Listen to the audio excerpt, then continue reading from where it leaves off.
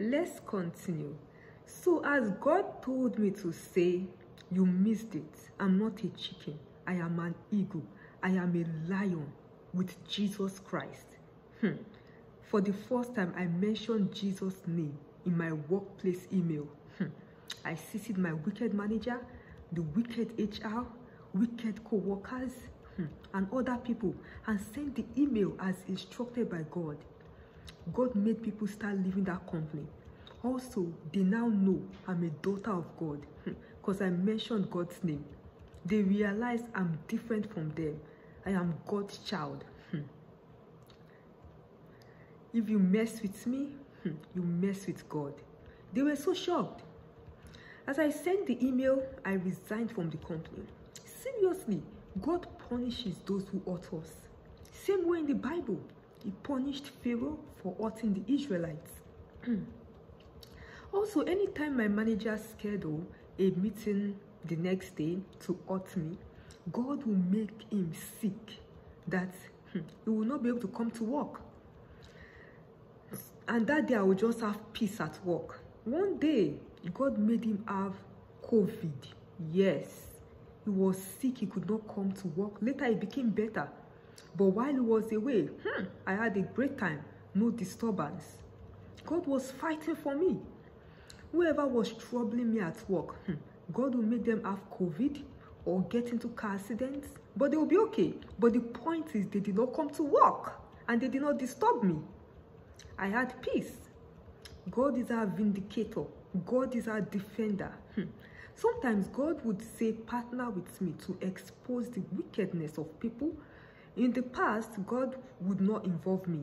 He would expose them himself.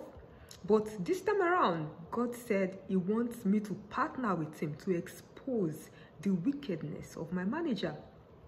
I was shocked and afraid, but God gave me courage. My manager didn't see this coming. I used to be so quiet, I don't talk, because God said I shouldn't. But now, God said, let them experience a different side of me. He doesn't know I'm dangerous. I kept record of all the bad things he was doing. He doesn't know I serve a powerful God. Also, before I left the company, God told me to email him that I am a child of God. So you notice the more you hurt me, the more you have issues. Remember when your laptop was not working and my own was working? It's because God was fighting for me. The manager was shocked. And I told him that the more you hurt me, the more you get sick. Remember that time you had COVID? God took you away so I could focus at work. The man was shocked. So he was surprised I was calling the name of God. Seriously, my family, don't be ashamed to call the name of Jesus at work. Call his name. Let people know you are a child of God. God will protect you.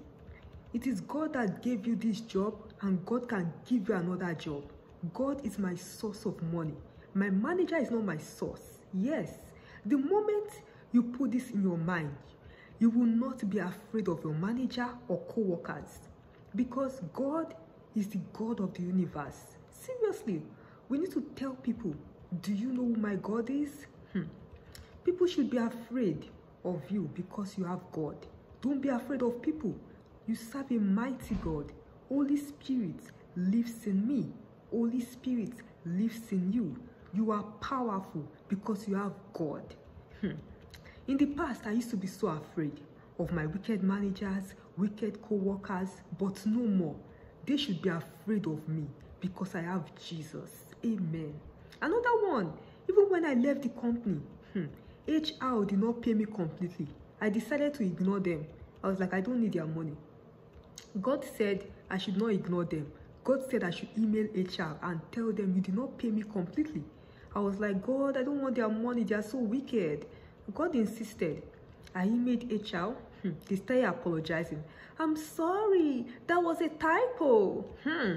God made them to pay me in full. And God gave me another surprise. Because they were ashamed of what they did, they don't want me to sue them.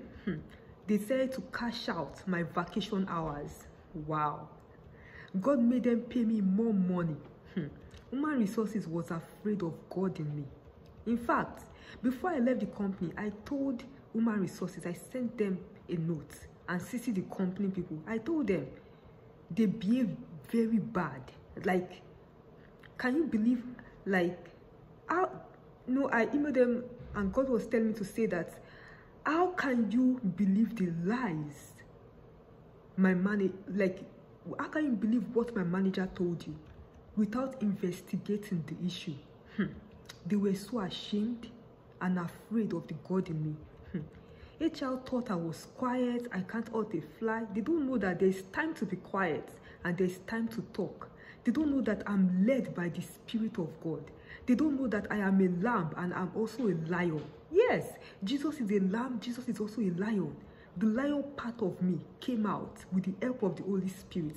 If you see the way they were apologizing in their email, I'm so sorry, we are going to send you another check for your vacation hours. Did I ask them to do that? No. God made them to do that. God is working behind the scenes. God is fighting my battles. God's a God of justice. Don't mess with him. Don't mess with God's daughter.